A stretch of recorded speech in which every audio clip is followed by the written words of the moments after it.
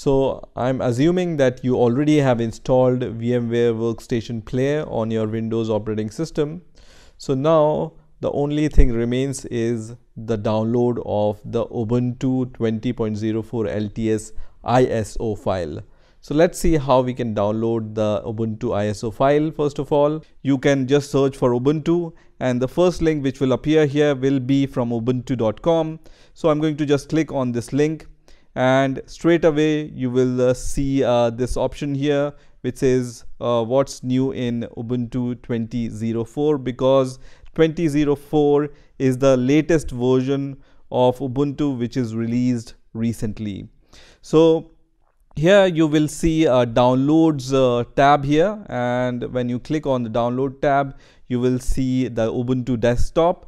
So you can just click on the version which is available, and most probably you might want to install the LTS version. Okay, so make sure that whenever you install Ubuntu, you install the LTS version. LTS means the long-term support version, which will at least run for 2 years. Okay, so the support will run for 2 years.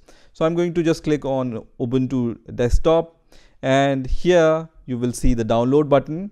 So I'm going to just click on the download button, and when you click on the download button, the ISO file will be downloaded on your Windows operating system. So this file is around 2.5 GB file, so it will take some time to download, but I have already downloaded this file on my Windows operating system, so I'm going to just cancel this download. And also, if you want to support Ubuntu project, then you can just give small donation to Ubuntu. For now, I don't want to do anything, so I have just downloaded the ISO file. So once you have downloaded this Ubuntu 20.04 desktop -AMD64 ISO file, we are ready to create our virtual machine on our VMware Workstation Player. So on your VMware Workstation Player, what you can do is you can just click on the create a new virtual machine, and then you just need to choose this option which says I will install the operating system later. So just choose the third option which says I will install the operating system later, and then click next. And now choose Linux here, because we are installing Ubuntu, and by default you can see Ubuntu is selected here. You just need to just open this list and then choose Ubuntu 64-bit. Okay, so just select Ubuntu 64-bit and then click next, and this will be the name of your virtual machine, which is Ubuntu 64-bit.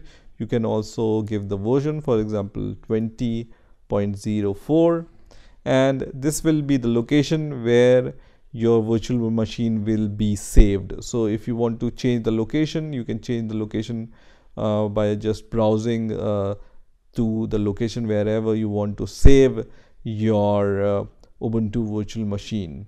Now I'm going to just click on next. Here you can specify the disk capacity. So let's say I want to specify the disk capacity of 100 GB here, and also you need to choose the second option here which says split virtual disk into multiple files, and then click on next. Now on this next window, you just need to click on the customize hardware option here, and then you can just customize your hardware. So by default, the memory given to our Ubuntu operating system by VMware is 2 GB. You can just move it up, for example. So I will give it, let's say 8 GB here, and then I can go to the processor option. By default it's 1 processor core. I can change it to the 4 processor cores, and then I will go to the next option here which says new CD DVD auto detect. Okay, so just select this option and then click on this option which says use ISO file. Okay, so just choose this option and then browse for your ISO file wherever you have downloaded your Ubuntu ISO file. So I will just copy the path from here and then just select the ISO file from here and then click on open, which is going to just select this ISO file here. And once you have selected this ISO file, you can also do the other settings, for example network adapter setting or sound card setting and display settings. But for now I will leave everything as default, and then click on close option here, and then click on the finish option here. So once you have clicked on the finish option, you will see that your Ubuntu virtual machine is created here. Now if you want to change your virtual machine settings at any time, you can click on this option. So I'm going to just click on edit virtual machine settings option, and you can once again verify the memory, processor, and the hard disk, which is 100 GB here, and then you can also verify the ISO file which you have selected. Okay, so if everything looks good, just click OK, and then select your Ubuntu machine and then click on play virtual machine. So once you do that, you will see this kind of window, and also you will see software update window also. So I will just say download and install, and I will move this window to the side, and you can see Ubuntu operating system is starting. And now you will see this kind of window here. So here you just need to select the language in which you need to install your Ubuntu. I will select English and then click on install Ubuntu here. And then on this next window, I can choose the keyboard layout. So let's say I am using the German keyboard layout. So I will just choose the German language here and then select the German here. And then you can also test your keyboard by typing something here. So just select the language in which your keyboard will be used and then click on continue.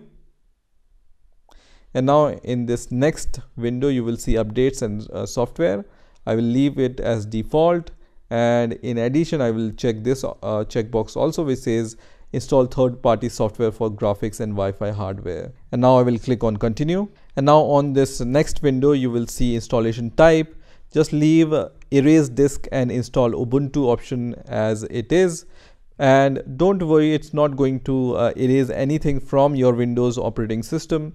It's just an option in the installation of Ubuntu on the hardware. So just leave it as it is and then click on install now. Now you will see this warning. Just click on continue here.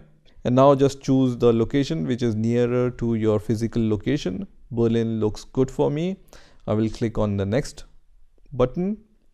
And on this window, you can give the name to your Ubuntu operating system. I will just say code bind here, and then your computer name. I will just name my computer name as code bind once again, and then the username is also code bind. So you can choose different names here, but I will choose the same name and then provide the password. So I have chosen the weak password here, but you may want to provide the strong password here, and then confirm your password and then click on the continue button. And at this point, the installation of the Ubuntu on your VMware Player will start. So now you just need to wait for the installation to complete. It might take few minutes for this installation to complete. So I will wait for the installation to complete. So now you can see the installation of Ubuntu 20.04 LTS version is finished, and it's giving me this message which says installation is complete. You need to restart computer in order to use the new installation. So I will just click on restart now. This is going to restart our Ubuntu operating system, and at this point it says please remove the installation medium and press enter. So I'm going to just press enter at this point.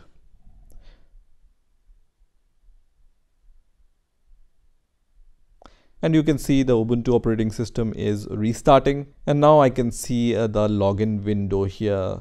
So here I can give my Ubuntu's password which I have chosen earlier at the time of installation, and then press enter, which is going to open the Ubuntu desktop. So I can see this Ubuntu desktop here, and I can just click on this maximize button, which is going to resize this window. And then I can click on the skip option here, and then click on next, next, and next, and done. And now you are ready to use your Ubuntu 20.04 LTS version on VMware Player on your Windows 10 operating system.